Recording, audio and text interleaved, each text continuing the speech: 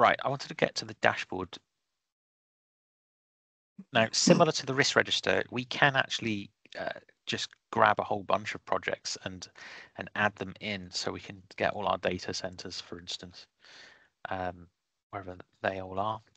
And that's Finland and London. Let's add those in. And then hit the refresh, reload. So we now get an appraisal, a dashboard for all of the projects that we're able to see. And this is going to give us some insight into performance of the different projects. It's also going to give us some trends. It's going to give us some aggregation.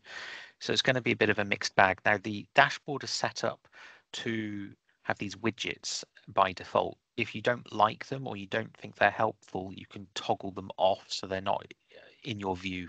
So if you don't care about risk status and such things, like this kind of output here is really useful at the beginning of a project. At the beginning, you want to see a trend of hundreds of unapproved risks moving through to some kind of approved or rejected closed kind of status. And similarly, you're going to want to see lots of opportunities at the start. But 3 years into a project, is that going to metric that helpful? Honestly, I don't know it is.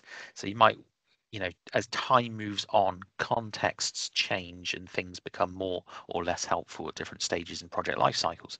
So just because you can see these widgets doesn't mean you always will need to. But yeah, you can toggle those on and off as required. So there's a bit of customization there. Okay, so customize the dashboards, the widgets. I like that we capture status on closeout of risk. Now, these kind of statuses can all be customized, of course. So there's a back-end administration piece where you would say, well, look, this is how our organization consistently deals with this, so that we can actually generate insights over time rather than having unstructured data. So it's important to have a good think about this at the start. Someone like myself, Mark Turner, would help people think this through about what kind of things would help them as a team or an organization, and then they can get some feedback, some insights into that. So for instance, we've just set this up for risk occurred or it didn't occur. It could be that you want to look at the luck factor.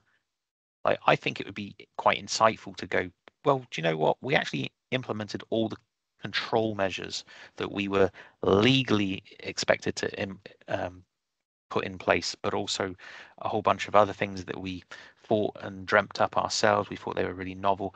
And then you might want to have some statuses about how effective were those. Were they helpful? Would you recommend them? Is there further lessons? Is there further? What would you want to communicate? So being able to see something more interesting is the key here. Otherwise, why are we bothering to put people through, as I said, this kind of risk administration system if it's not providing? It's got to provide value in the immediate, right? Help you see which out of 100 risks you've got, or which of them in Pareto terms are kind of the big hitters, and just focus your limited time, your limited resources on specifically fewer things to be more targeted and more effective. And then that's during the project lifecycle, and then you also want to have some sort of feedback to the head office that says, yeah, actually we found a new way of doing something, a novel practice, and report that back into the head office that can then review that suggestion, and they can look at the success of a novel approach to managing risk that went over and above the control measures that they had mandated previously on all their projects. And it might be that something feels out of date, needs updating, or there's a completely new way of doing something, and that feedback loop kind of comes into its own to enhance future projects. So as I was saying, it's two things. How does it help me on this project? How does it help future projects?